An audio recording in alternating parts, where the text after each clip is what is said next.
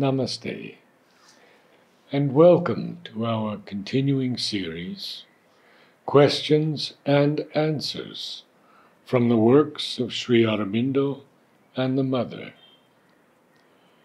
Today, we continue with our series on flowers, part 17.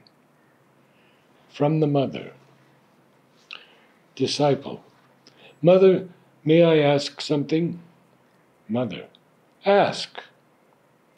Disciple: Mother, last time I didn't understand something. What you said about the time you used to count the transformations flowers. The figure showed the number of people who would be transformed. After a silence. Mother: That depended on the previous arrangement I had made. You see, one day it could be one thing, one day it could be another. Sometimes it was only movements, elements, cells. Sometimes it was people.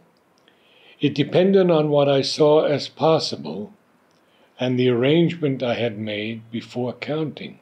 It was as when I used to give people a certain number of flowers. At times it meant as many movements in you, as many elements of your being can be changed. At other times I used to give them a certain number of flowers. You will have the power to change, to bring transformation to as many people as there are flowers, and all kinds of things like that. It was not always the same thing, but it was always a power of transforming something. It could be the transformations of the will. It could be the transformations of action. It could be the material transformations of the cells. It could be a transformation of yourself, the transformation of stars in the universe, of many things. It depended on people. Disciple: When it was for people, was it a total transformation, sweet Mother? Mother: Sometimes. Usually there were also associations with other flowers. There were times when one could organize one thing more than another. There were times when I arranged flowers in this way, but for some people it was a total transformation. But when the time factor sometimes eludes us, it is difficult. In organizations of this kind, the most difficult thing to control is the time. One does not know if it will be in a year or in 100 years. It is difficult to control.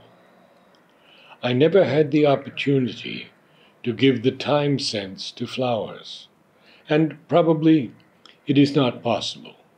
Perhaps it will come, but for the moment it is an element difficult to gauge. And what are the things that man should cherish and defend? All those that give him life and make him better, stronger, and more joyful. So let him watch over every child that comes into the world, for its life is precious. Let him protect the friendly trees and grow plants and flowers for his food and his delight. Let him build dwellings that are strong, clean, and spacious. Let him preserve with care the holy temples, statues, pictures, vases, embroidery, as well as beautiful songs and poems, and all that increases his happiness with his beauty. But above all, children of India and other lands, let men cherish the heart that loves, the mind that thinks honest thoughts, and the hand that accomplishes loyal deeds. The ashram is becoming a more and more interesting institution. We have now acquired our 21st house. The number of paid workers of the ashram, laborers and servants, has reached 60 or 65.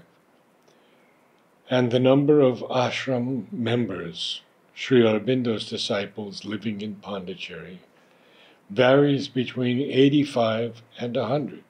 5 cars, 12 bicycles, 4 sewing machines, a dozen typewriters, many garages, an automobile repair workshop, an electrical service, a building service, sewing departments, European and Indian tailors, embroideresses, etc., a library and reading room containing several thousand volumes, a photographic service, general stores containing a wide variety of goods, nearly all imported from France, large gardens for flowers, vegetables, and fruits, a dairy, a bakery, etc., etc.